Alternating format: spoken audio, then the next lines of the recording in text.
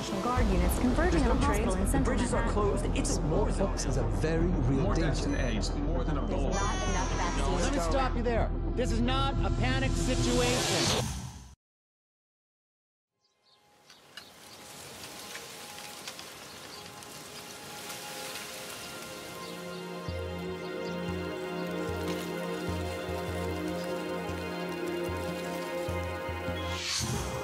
It's the time prior to the green poison. April lives with her husband, William Kelleher, Bill for short, in an apartment in Brooklyn. For her birthday, he gifted her a copy of the New York Collapse book. In it was a note from Bill.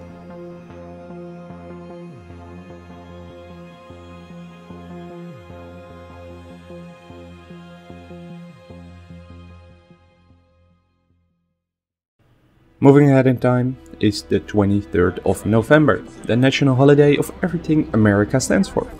It's Black Friday, of course. A day of greed, and at the core of it, money. Without knowing it, the people are digging their own grave by spreading the so-called dollar flu that was resting on the surface of the banknotes. From there, it will jump to human skin, to the food they are eating, and like that, spreading on and on. By the time patient zero feels the first symptoms, millions are already infected.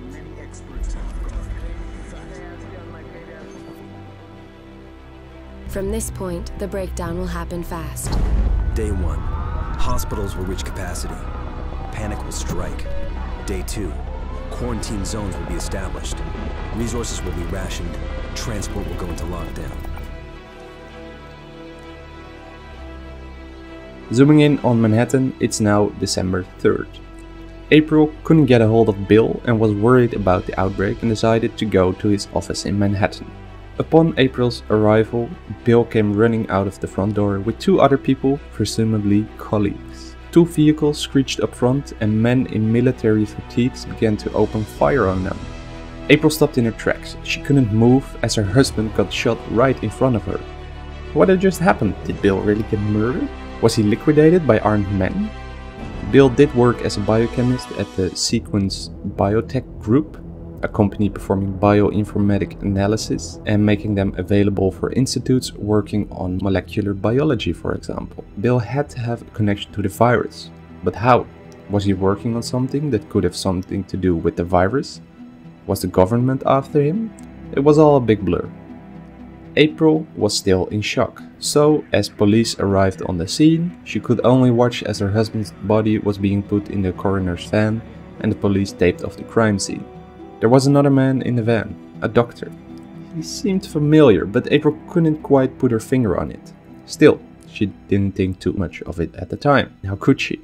Not really knowing what to do, April went on to call the police, asking to talk to a detective. After a while on hold, she managed to get a hold of one, Nina Di Giovanni. She told her what she saw when they arrived at the crime, but to her surprise no police report had been made on the case, so the detective wasn't of any help and she hung up. So what to do now? There wasn't much she could do at that moment except going home. But to make matters worse, she couldn't get back to her home in Brooklyn, as the quarantine in Manhattan had reached full effect. The subway had closed. She was trapped on Manhattan, angry, scared and confused. Luckily, she has a friend in the neighborhood, Eva, if she could find her. The next couple of days, April stayed at Eva's place at Grand Place Wooster, at least until the situation blown over. But there was no reason to think it would get better, and it didn't. That's when she started writing in her book, as if it was a diary, hoping it would help her process this whole thing. Day 3. International trade will stop. The oil will dry up. The stock market will collapse. It's December 4th. More people are getting sick while the government tries to maintain control over the situation. The quarantine on Manhattan is clamping down tighter and tighter. April managed to find a cop and told him what happened to Bill. But the officer told her that the authorities were too busy guarding hospitals and locking down other areas of Manhattan, so she didn't have to look to the police for help. April didn't have much left. Her keys, $1,500 in cash she managed to withdraw, basic girl things, and at the bottom of her purse, the book she got from Bill. Reading it almost seemed ironical now, even funny, but of course it wasn't. It's December 5th.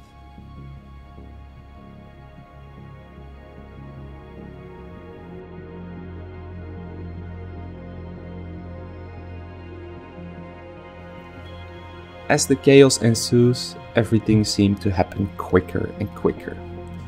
Day 4. The power will fail. The shelves will be empty. The taps will run dry. It's December 6th, and as the power fails across the city, people are panicking more and more. People didn't start to loot yet, but panic buying and riots were starting to occur. The next day, December 7th, Eva starts spiking a fever and coughing until she nearly chokes. After a few coughing attacks, she stabilized, but it was unsure for how long.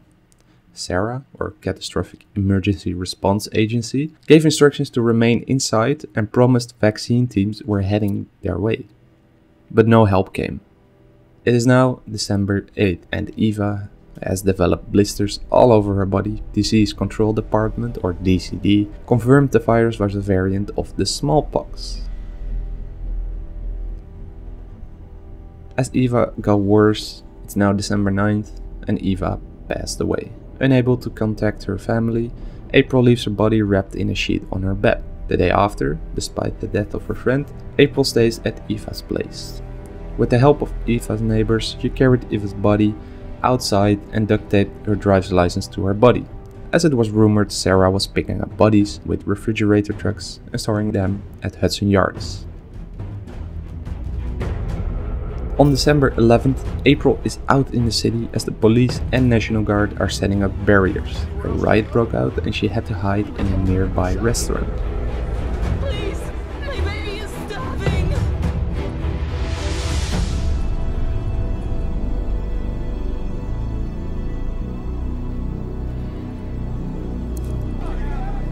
This is your final warning. Vacate the area or be forcefully removed. You are interfering with... Son of a bitch!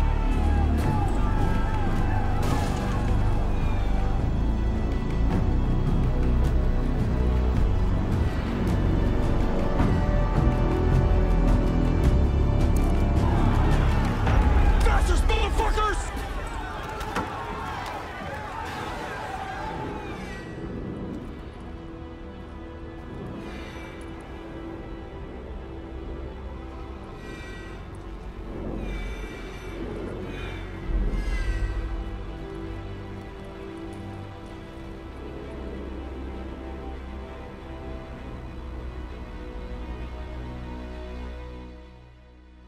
After the riot, she spoke to a Sarah employee who mentioned that the Madison Square Garden provided shelter and served as a distribution point.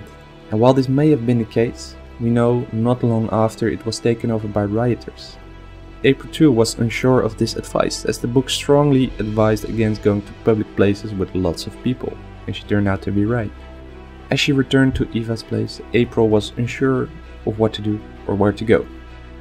She decided to sleep on it, but the next morning, things would take a turn for the worse.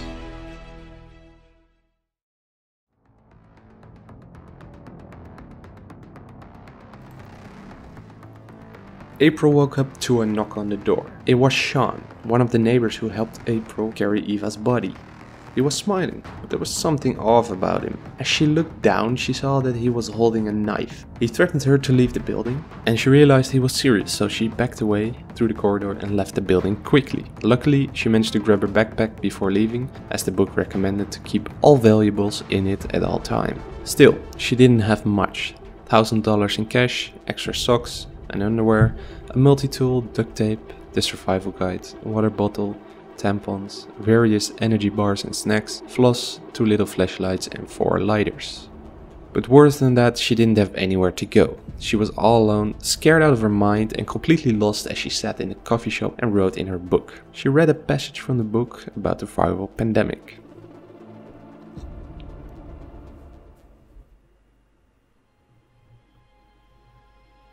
As she read, April started getting suspicious about Murch. He seemed to know a little bit too much. But April had to move. She started moving uptown from Eva's place at Grand and Wooster. She had traveled for a while until she found a shelter all the way in Hell's Kitchen. It wasn't much and it was overcrowded, but at least she had a roof over her head. She got through the night okay, though she slept holding her backpack. She didn't have a blanket, but it wasn't cold, as there were at least 100 other people in the room. The morning after, the shelter provided her and the other refugees with some water, bread, peanut butter and vitamins. Not the omelette she dreamed of, but calorie-wise, it did the job. The shelter also had a radio and people clustered around it, waiting for updates from the DCD and Sarah. That morning, the DCD announced that the smallpox strain that was going around was engineered. Even President Waller, who was presumed dead, but probably hidden in a bunker in Washington DC, gave a brief radio address to confirm it. The DCD also confirmed that the virus was spread through the dollar bills, probably done on Black Friday to maximize exposure. In a short message from the Capitol on page 122 of the Survive Guide, there is a hidden clue. If we take the first letter of every sentence and lay out the letters next to each other, it spells out avoid any cash. And now we find out money carried the dollar flu. Pretty suspicious. Merch knew about the green poison, but how? How could he have known? We don't know. April doesn't know, and that's where it ends for now. It was time for April to get rid of her money. Not much later, April and everyone else was kicked out of the shelter, but this time she had an idea of where she could stay. Bill had a co-worker who lived in Hell's Kitchen, Miko Hirosaki. April met her at an office party about a year ago, and April decided to look her up. Though traveling was dangerous, with a huge explosion even going off along the way, she managed to find the apartment. She didn't expect anything good to happen, but it did. Miko was there and she recognized April and let her in. Miko lived with her boyfriend Drew, a nurse, and Miko herself was a writer for the New York News media, as we can see here that she wrote an article on Lieutenant Colonel Charles Bliss. After the last couple of days, I didn't expect anything good to happen, but it did. Miko was there. She recognized me, and she let me in. They live on the 3rd floor and still have electricity. I'm writing now by the light of an actual electrical bulb. Amazing how quickly that starts to seem unusual. Miko's partner Drew is a nurse. He's got some incredible stories about the first days of the bug. Neither of them can believe he's still alive. Every so often, while he's telling his stories, Miko will just reach out and touch him, like she wanted to make sure he was really there. I wish I could reach out and touch Bill. That night she actually had a warm meal for the first time in a long time. They heard on the radio that the explosion from before was someone trying to tap a gas line in Chinatown. But at least tonight April was safe. The next days, April found herself scavenging the city and found herself at a park in Midtown to find some peace and quiet. But as she sat there on a bench, a lot of noise started building up around her. As she walked down to the southern part of the park, she noticed that crews were blocking off 5th Avenue with containers and barriers. They were putting up a wall and she was on the wrong side of it, in the middle of the dark zone. As she approached, the crews wouldn't let her pass, leading her to worry about how she was going to escape, how she was going back to her apartment. Freaking out about being stuck in the most dangerous part of the city, she didn't know what to do. Luckily enough, not much later she found a Red Cross ambulance driver who she managed to bribe with her last money, effectively getting rid of her last cash. In the back of the truck were 3 other people. They looked at her as if she was a piece of meat, though this was not the first time she realized that they could do anything they wanted and nobody would stop them. But there was a 4th person in the ambulance. No uniform, but he did have a gun in his hand and he looked so calm, as if any trouble that was about to come didn't bother him. It was already the next day, and as she got smuggled out of the dark zone, she was dropped off at 23rd Avenue. She kept walking south until she reached the lab of Bill. She hadn't been there since Bill's murder 2 weeks earlier, so this must have been tough for her.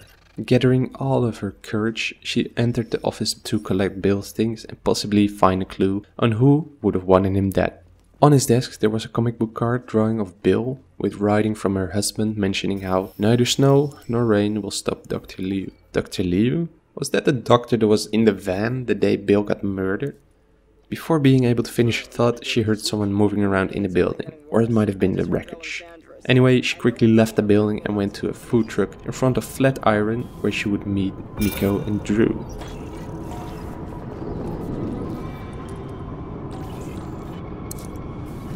We're talking liquid gold here. I could take this across town and get twice what you're offering. Lady, be my guest. Be lucky if someone doesn't shoot you and take it. Come on, man. We're starving. Please. Fine. But only because you're pretty and I don't need to see any more pretty dead girls in the street. Pound of chicken and 12 tortillas. Final offer. And hot sauce? Lady.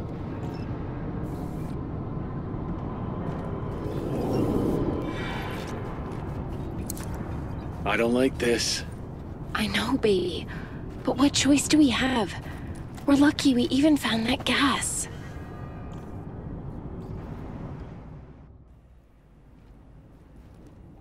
A night went by and it's already the 18th of December. April decided to go to the post office on 8th Avenue because of the comic card she found at Bill's lab. Bill knew something and wanted April to know. She was sure of it. As April arrived, she saw a riot happening in front of her. It was rumored that the CDC and Sarah were holding back vaccines and food.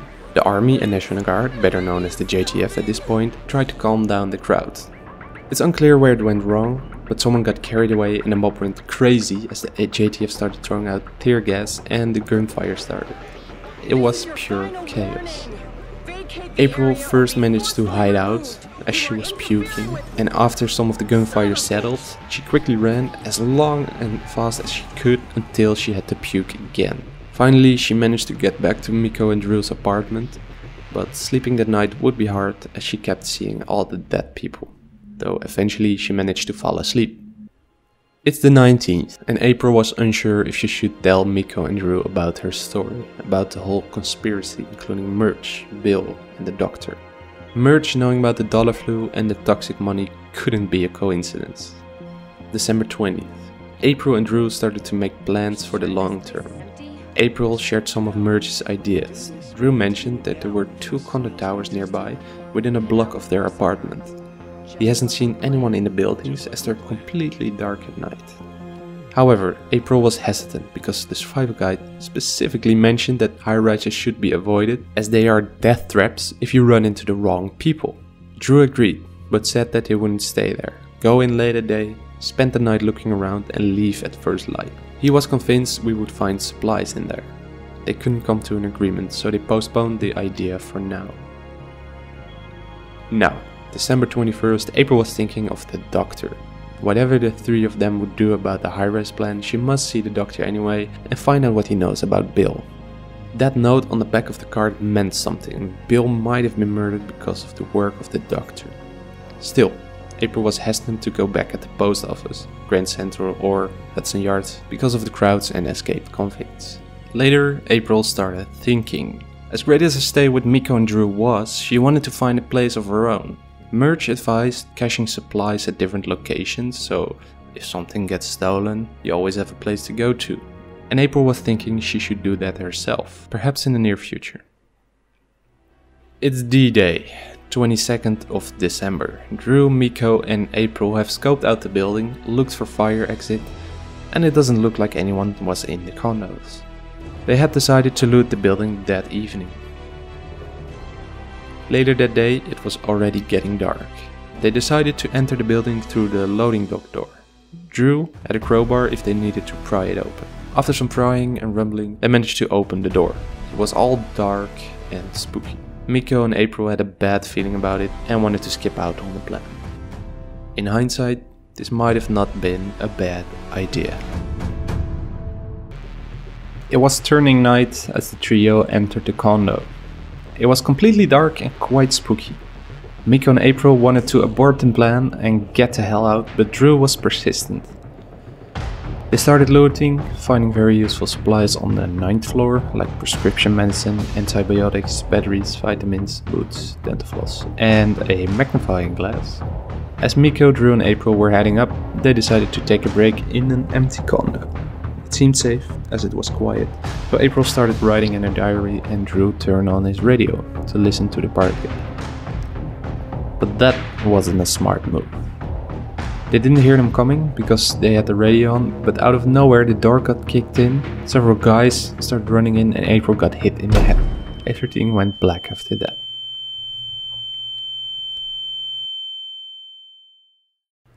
She woke up in another room, tied to a chair. April was sure she was about to die, and the only thing racing through her mind was that she did everything by the book. They paid attention to foot traffic, watched the building until they were certain it was empty, and only used a tiny pen light when searching for supplies. She just hoped she wouldn't get raped as she was surrounded by Rikers. Then, out of the blue, a mysterious man came in. He wasn't wearing a uniform, but he was fighting as if his weapon was a part of him. He shot 2 Rikers before he even was in the doorway, and a third right through the kitchen cabinets. Another 3 gang members approached in the hall, and the hall lit up. The guy went down into cover. April dragged a chair over to him, only to see he had been shot. She had never seen this much blood. He had bullet holes in his neck and thigh, and there was blood coming out of it in pulses. Tipping herself over, she reached for his knife and cut herself loose. Using the knowledge from the book, she tried to stop the bleeding, but it was too late. Here she was, trying to save a life, but she was powerless. As he was dying, he looked at her. She could only look into his eyes as he passed away. It was Doc Sutton, the last surviving member of Noble Squad, the squad that was now completely wiped out. After things settled, she wrapped his body in a sheet. She had learned a thing or two from the survival guide, so the first thing she did after that was collecting what she could find. She picked up his backpack with the signature orange antenna on it, and though she wasn't a fan, she also reached for his weapons, an assault rifle and a pistol. This got April thinking. Similar to the guy in the back of the ambulance, this guy in civilian clothes had military equipment and that orange antenna. Was there some secret society of vigilante heroes? She couldn't find an answer right then and there. Miko and Drew were dead. The 2 people who took her in when she was at her worst, gone, for making one small mistake. It's the day after, 25th of December, and it's Christmas Day, and April is all alone.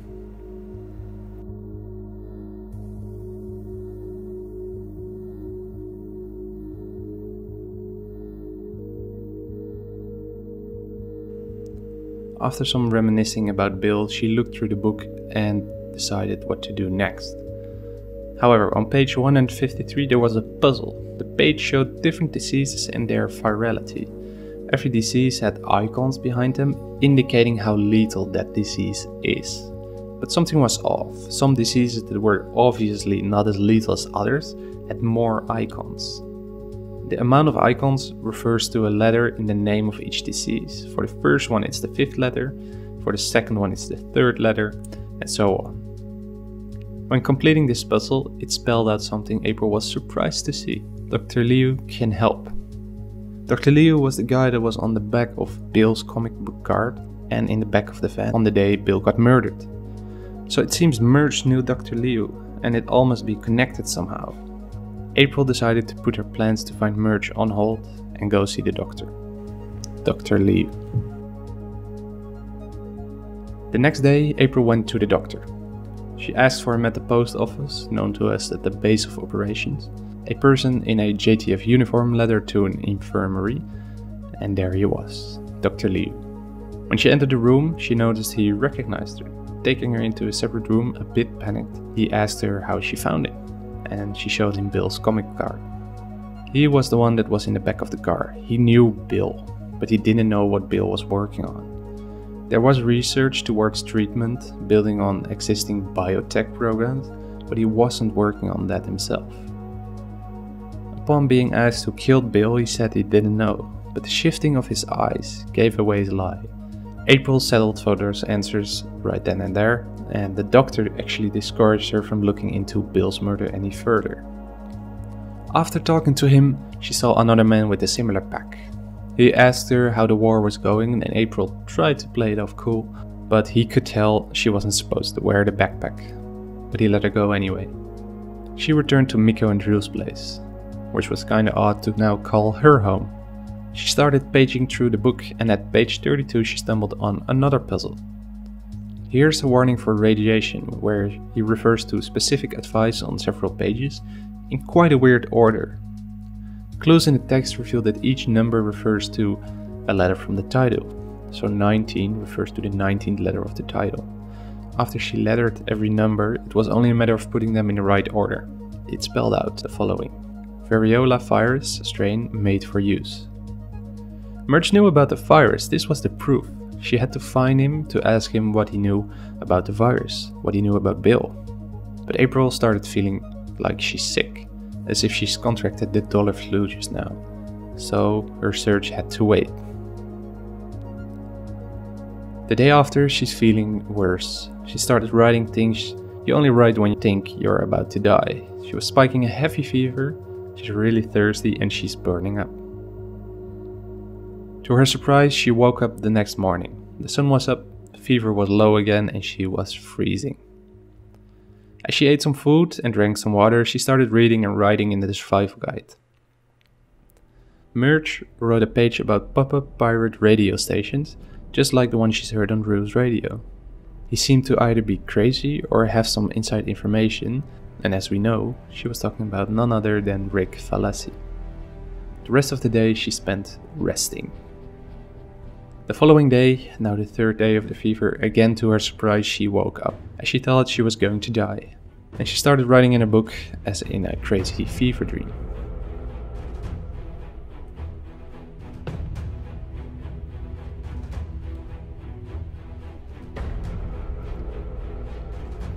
But it seemed apparent that someone was looking for her.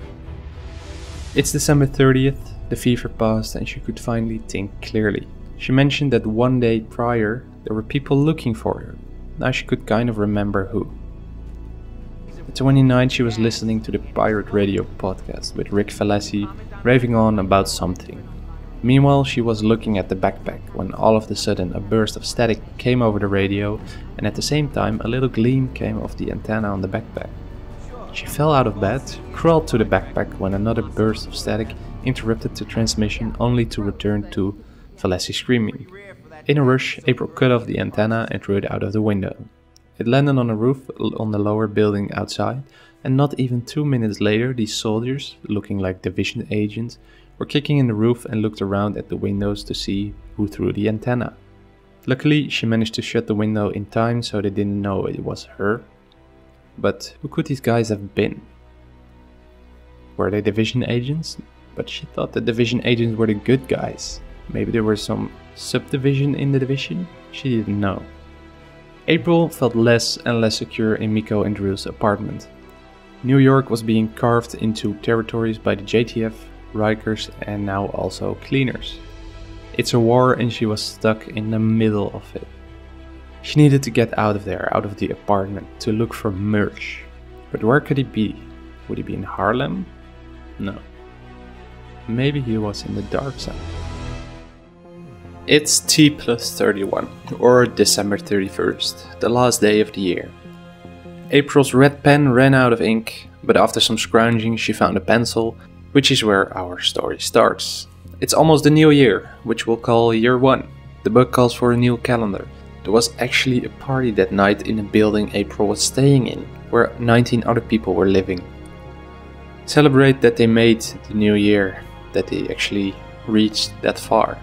Maybe things were actually picking up. It's New Year's Day. All is quiet. Rikers lit a huge bonfire in Herald Square, while other people shot maybe 1,000 balloons in Times Square to celebrate the new year. It's 6 AM and still dark and quiet outside. April used this to her advantage and went to Chelsea Piers to do some trading, since there was a market now. There's lots of people trading over there, even people trying to smuggle you out of Manhattan, which is still very impossible, since the Coast Guard controls the waters and helicopters spot anything from above. Every tunnel access is either locked down or guarded, so getting out isn't what you would call easy, if that's even what she wanted. But she had unfinished business still in Manhattan. After she did her shopping at the market, she returned home. The next day she was scavenging in the city. There was a running battle up and down 8th Avenue. The JTF had armored vehicles and were holding their own, but the Rikers were shooting RPGs from the upper floor of the building above. A JTF fire team went in, but before it continued, April got out of there and took the long way home. She went over to Tribeca. This new neighborhood gave her goosebumps, as she knew there was a lot of trafficking. She needed to scout the area before continuing to Murch's last known location at Warren Street.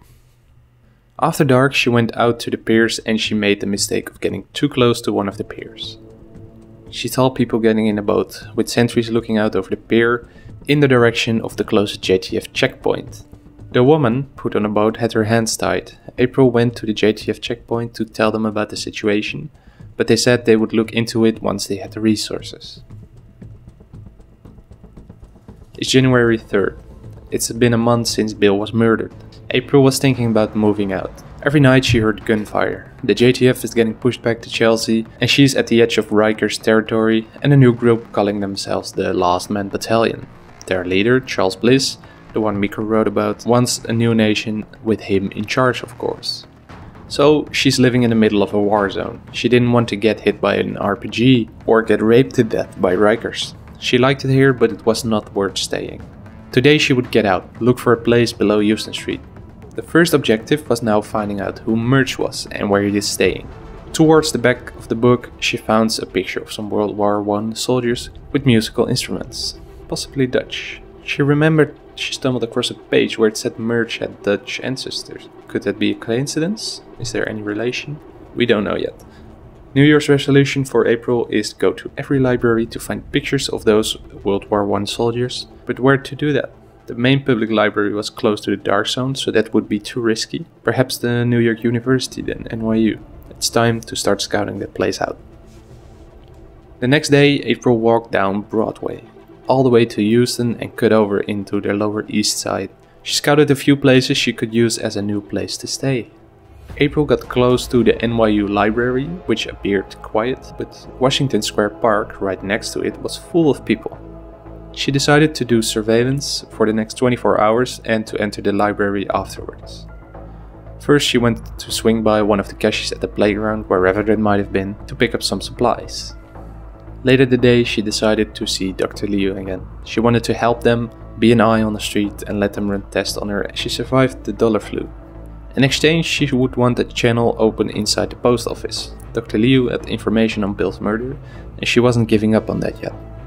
When at the post office, the doctor did some blood tests and took some other samples. She didn't get much out of him, but now at least she was inside. Next day she was to meet Vasquez, a JTF officer that coordinated human intelligence, but for now this was all she had to do. 24 hours passed and it's now the 5th of January. April had settled on a place, on the 4th floor above a restaurant. The family down there sometimes even made it work every now and again, and April had made a deal with them. April would go out for supplies and the family offered her a room. With a place to stay, she could now look for the picture. Walking towards the NYU, she entered the library. It was quiet, with a spooky vibe. As she took a few steps, she saw bodies hanging from the railings of the upper floor balconies. It had been rumored there was a cult of librarians who went after people that defaced books. But the place looked empty. Carefully, she started searching through the books for the photo of the World War I soldiers. And after a while of searching, she finally got the book and found the same photo. It looked like they were French soldiers, not Dutch.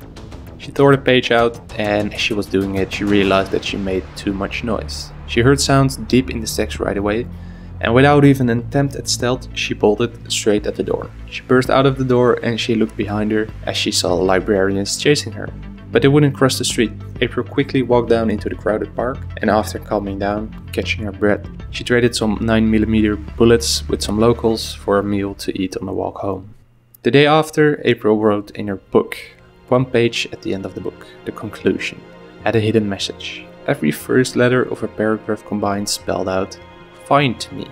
April later found something which meant she couldn't stay. That something was the address that was clued in Murch's name all this time, Warren Merchant. She was going to move over to Tribeca, to Warren Street, even though it has been the most dangerous part of Manhattan, on her way to find Murch. Using a Dutch-English dictionary, she translated the name of Mr. Merchant, or should we say, Mr. Koopman. We arrive at the last day, April recorded in her diary, January 7th, with the writings in brown pen. It was hard to reach Warren Street. Street gangs were in constant battle with the JTF and it wasn't the place to go if you didn't want bullets flying around you. But as she arrived on the address on Warren Street, no one was there. Except there was a missing person poster on the door. As she looked at it, her heart started pounding. It was her face on that poster. She knew people were watching her, but didn't know who Merge was. How did he get the photo? Was he watching her the whole time? Still, April was determined to make it to Merge, and she was thinking of what she was going to say. On the poster it said, "Please contact me using," and then a phone number. A puzzle once again. Every letter and its position referred to a word in a sentence. For example, the first number is 2, so as it's the first number, we'll look at the first line in the second word. Spell it out and you get the following message. April, I've gone dark. Come to 117 West 58 basement level, Koopman. This address was in the dark zone, just under Central Park. This blew April's mind. He had been watching her, he must have been. Merge contacted her and she was about to see him. So April took off, to the dark zone. As she was on her way, she approached the dark zone. Nearly there, she was walking on East 47th Street when suddenly a strange man approached. He looked like a division agent, but there was something off about him. Nice backpack. Where'd you get it? A friend? It looks familiar. Where are you going with it? Over the walls? Really? Be careful what you find in there. And more careful what you bring out. April was scared shitless, but she managed to stay calm. After exchanging a few words with Aaron Keener, she continued to the walls. But before she could climb over them, she was stopped by a JT officer with an all too familiar name. Headquarters, I have a single civilian Caucasian female attempting to enter the dark zone. Look, you can't stop me. I can't let you. Hang on, HQ. What are you saying, lady? My name is April Kelleher, and I've got to get in there. The proof I need, it's behind those walls, and I'm not gonna stop until I get it. All right. Convince me that letting you go in there isn't assisted suicide. I've been in there before. I can handle myself. Tell you what, I'll let you go, but if you get killed in there, you don't come crying to me, okay? Yeah, I promise you. Now, if you'll excuse me. HQ, never mind. After this, April went dark. Until the expansion of Dark Zone with DC 07, 8 and 9, we couldn't go to the previously mentioned address. But now we can. Upon reaching 117 West 58th Street, we see an entrance that leads down into a basement, just like Merge mentioned. It led to a room which was definitely a hideout as it was stocked with supplies and sleeping bags. There's also a whiteboard on which names are written with coordinates behind them. April and Bill's names are on there, including coordinates behind their names. When entering April's coordinates in Google Maps, we travel to a building on Union Avenue in Queens. Bill's coordinates don't lead anywhere. What this means, we wouldn't know. Did she find Merge? Do the coordinates refer to their whereabouts? Is Bill alive? The story of April brings up more questions than answers. And as the division's story is at an end, perhaps we're never getting the answers. Or are we?